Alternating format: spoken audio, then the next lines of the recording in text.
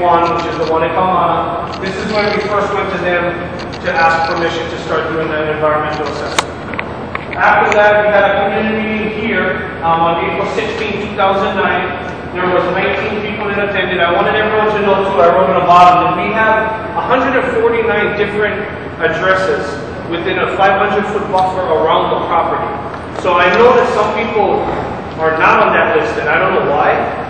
That list does come from the state, but I know that some people aren't on it for some reason. But the ones that we did have, again, we didn't send some people own multiple properties. We just sent it to one. So we did send it to 149 different people.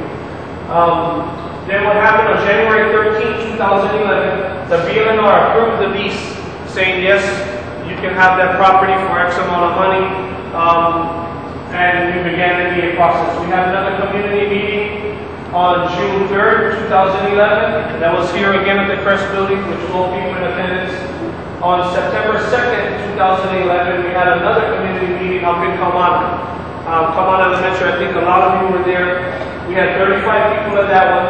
And on April 27th, we did, again, another community meeting up at Kaumana Elementary. And I didn't get the total on who was in attendance.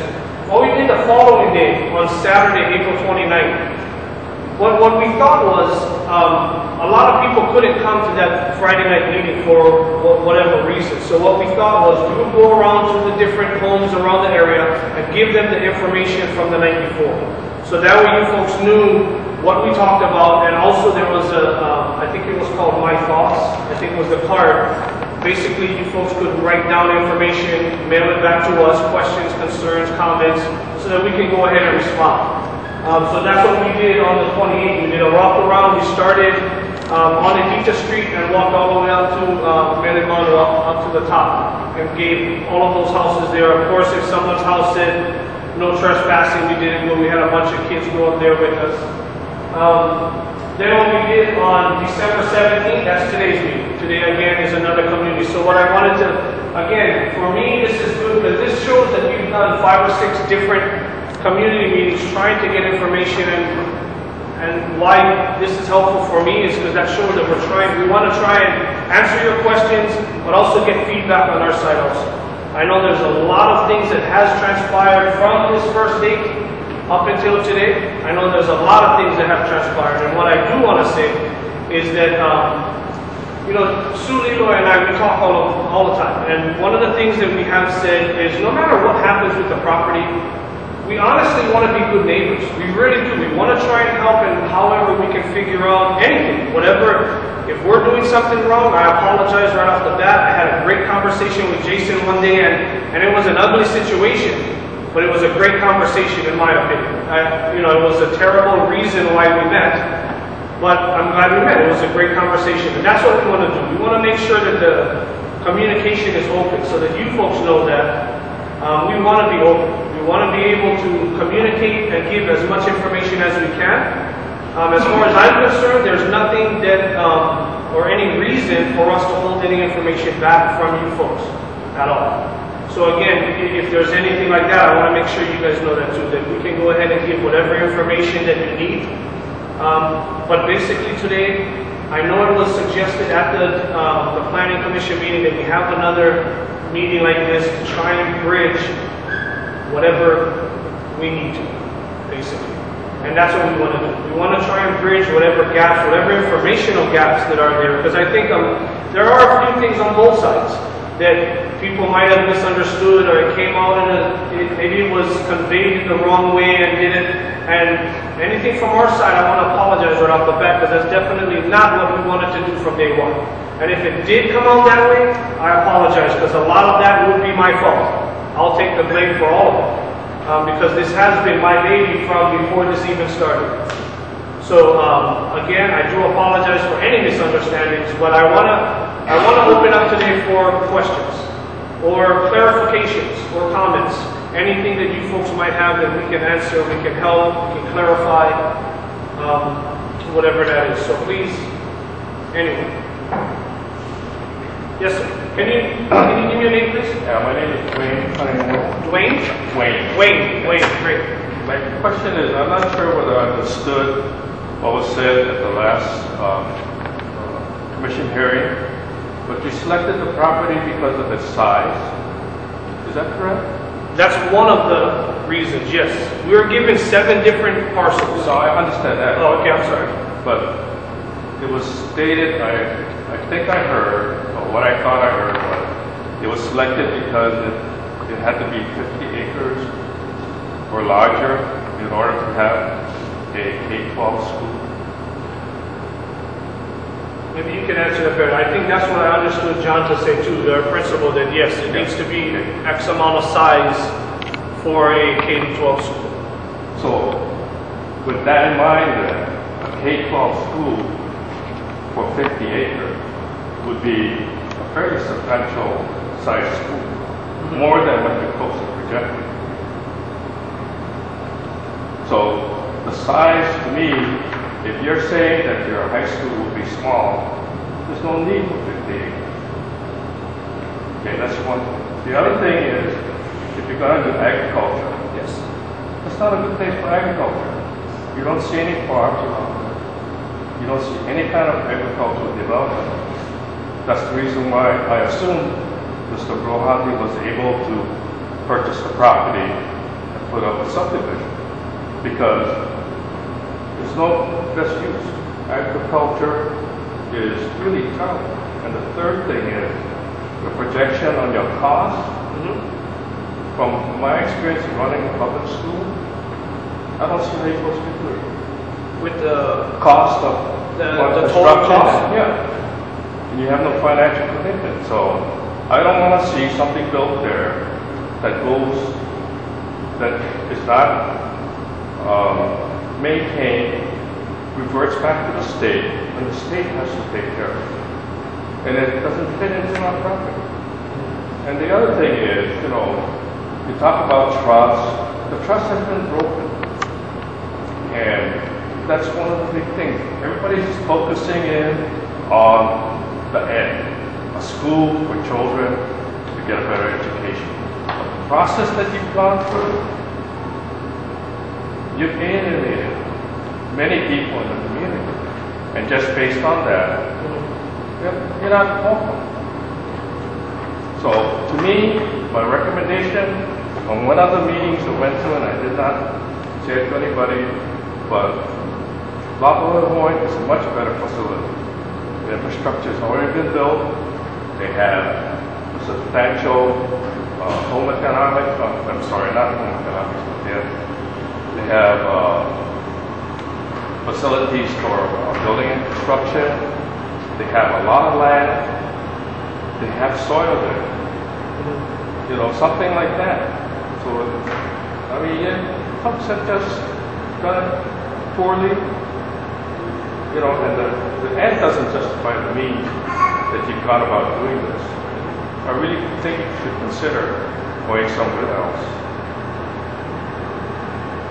Great, I appreciate your comments. I know,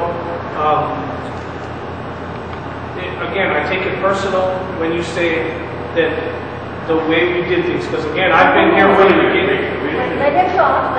No, what I mean is, I take it upon myself to apologize, because This school and other schools, you're supposed to have a board, aren't you? yes, we do. Yeah. So Yes. where's your board member? They should be responsible. Yes, Yeah. yes, Okay. we all are. We all are. But the board members are responsible for what happened. The administration is supposed to be the group that implements it. I haven't heard any board member. I don't know who's on the board, but I haven't heard the board member. Okay. So, as part of the process, my understanding of how it was set up, it's supposed to be the board decision. Okay. So, I haven't heard the board come champion this cause. So it sounds like it's more an administrative matter, and I assume it would be because the board says the final location. Okay. But from my perspective here is that folks haven't, I go back again, folks haven't done their job. You're supposed to be part of the heart of the community, but you're not in this heart. And I just just don't see a way out. And that's exactly why I think we're trying so hard to fix that. Because from the beginning, we have always felt that, and again, I know things have gone astray. I understand that. But from the beginning, we have always tried to walk the right way, to inform, to do whatever we could legally the right way to get the objectives done. I'm sorry? You haven't done a good job. It's evidenced by the protest from the community, the testimony from the community. You haven't done a good job. And that's more of an indication of how things will transpire in the future. You haven't been able to develop the trust in the beginning. The only way I can see having any trust in the future is have it done legally, contractually, with specifics about what you will or will not do as you proceed. But right now, the trust is gone. And again, I think that's what we're trying to build. I think that's what we're trying to do. We're trying to fix that. Whether it's however it's perceived, I think what you're saying right now is we're automatically never going to build a relationship with the school. That the community doesn't want us in their backyard. That's basically what I'm hearing. And so that's where I'm trying to come and say, how can we fix that? How can we help? How can we? Because we have been forthcoming with all information that we've had. And I know you're shaking your head, and I'd love for you to please respond. When did you change your mind on using the Mount lot using Actually, when was that decision? That decision came after, I think it was his first community meeting in Kaumana, if I'm not mistaken. Because of... So you're saying June 2011? I can't say exactly, but one of the community meetings that we had, the community came in and had huge concerns about the case. So we went back, we did more research, and said, you know what, we're not even going to touch the top piece of the property, we'll use that as conservation. And we'll build our campus. That's where we shifted to the lower parcel, and we reserving the top as much as possible. That's when we made that. So here's my point, and here's our real problem, is that we didn't hear about that change in your decision until 3 men with machetes walked into my backyard in June of this year. The next day, a D9 came through and damaged our property, completely destroyed the forest behind our house. And that was the first time I have ever heard from Connection School, when you and Jason had a meeting out in our driveway or thereabouts. That's not a way to build relationship with the community. We were never informed that any of that would happen. This is literally our backyard. This isn't, something you can see off in the distance. Literally, that D9 came through, took down 3 of our fruit trees, damaged another one, completely destroyed the forest behind our house, and that was the first we had ever heard about it. So I don't know how you can say that you've done all of these things, you've been forthright with all of your information, when we live literally adjacent to where the bulldozers came through, and I was never informed. We never received a letter, you never walked to our house, no one ever let us know that any of this was going to happen. And this is what he's speaking about, trust. This is, and once that has happened, I don't see how it's repairable. And just please realize that the way to start bridging a trust is not to hold a meeting at noon on a Monday. I mean, I wish we could share all the emails that went around frantically from people saying, how is that a community meeting? How is meeting at your Crest facility at noon on a Monday the first step in bridging trust? By really reaching out to the community. This whole chart should be inward. You should have had all of these meetings before that March 28th to ask the community, hey, what do you think about a school in your community? And had that taken place, we wouldn't be here because the answer has been the same all along. We have 2 schools. We don't need another school. Please find an area that needs a school. We support the idea, we support education. We have 2 schools. None of our kids are going to go to the school. So why are you doing this? Find an area that needs a school, like Oklahoma, like out in Kuna District. who desperately needs a school, who frankly, most of your kids are probably coming from in the first place, and build it there. But to say that, our first notification is 3/4 of the way through the process, and you've got a broken trust issue and you're building that with a meeting at your facility at noon on a Monday, is absolutely ludicrous. And if you think you're really building trust, you're not. So when you get to your new location, do it the right way. Have 6 meetings before you decide you're going to put something in somebody's backyard. Because this is not the way to do it. And if you can find people in the community that are supportive, bless you. But I think his comments are mirrors to everything. Everybody's really upset because you have broken trust and you're not showing us that you want to change this at all. And so when somebody says it's not fixable, it's not. Because you haven't made any effort to try to fix it. You're just trying to cover up what you've done and cover the mistakes you've made. And it's very apparent to the community.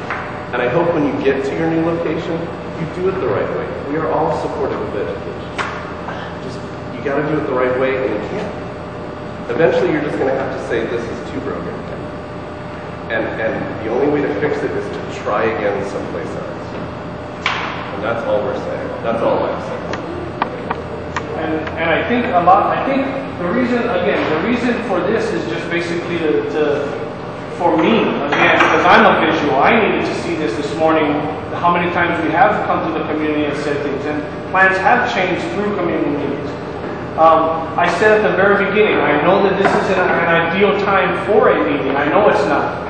But with different things, the principal can't be here. I'm leaving Wednesday, Thursday for a while. I have 2 doctor's appointments after. So, unfortunately, this is when we could have the meeting. And and again, I said at the beginning, I know it's not ideal, but I guess the hard part for me, I'll be frank, I'll be totally honest. The hard part for me is that I have 3 individuals from the community, which I'm trying to do what I can with. But I have 3 individuals that have already said, no matter what you do or say, we're done, and everybody agrees with us. And we haven't said that. He said that's his point. Right, but then you said, my opinion, and right. I ended with, and it was probably recorded, that's my opinion. Right. I'll leave it for the rest of the community to but say what they what I'm saying is that's what I'm hearing, that it's already set in stone. No, we don't want it. And so this is where I think, and again, how else, I want to try and do whatever I can. So how else, I know when you and I had the talk, I know you mentioned about breaking down your things, but when we talked, those things were actually on our property. And I mentioned to you that time, she's talking about the trees that fell the day after that D9 left. The trees that you nicked, putting up that fence. Coming up just as close as you possibly could, not just having courtesy and respect for somebody's property and saying, you know what, if we had moved the bulldozer 3 feet over, we probably could have saved all their fruit trees. That's all we're talking about here. Just common courtesy and respect. It would not have changed your fence line, would not have changed your plans, just to say, you know what, I can tell those are fruit trees that they're using, that are on their property, that add to their property value. Maybe we move that bulldozer over 3 feet. This is all we're talking about. I completely agree. Okay, but then how would you feel if you found out later that everything I was told on that property was not true? That you didn't have the authority to run that D9, that you didn't have the authority to put up that fence? How is that trust? I mean, you can't just say, well, we need a do-over. Trust has been broken, right? And again, whatever... But why would we want to build trust with somebody who has lied to us, who has misinformed us, who hasn't done this? This is a great visual, and if we'd received those notices, it would be even better. But it's like it's made up, you guys. But it's not. This is actually... Okay, then show me the letters that went to my house. Hold on one second. Because they didn't. Not just the letter, but the actual mailing list, because I And think most of us in the community received nothing, because the letter of the law says you have to notify so It's right there.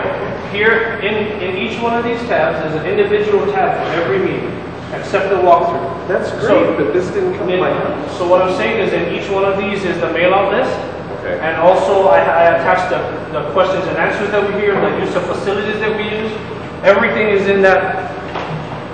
So again, what also I'm going to come back and say is, we do something today, right?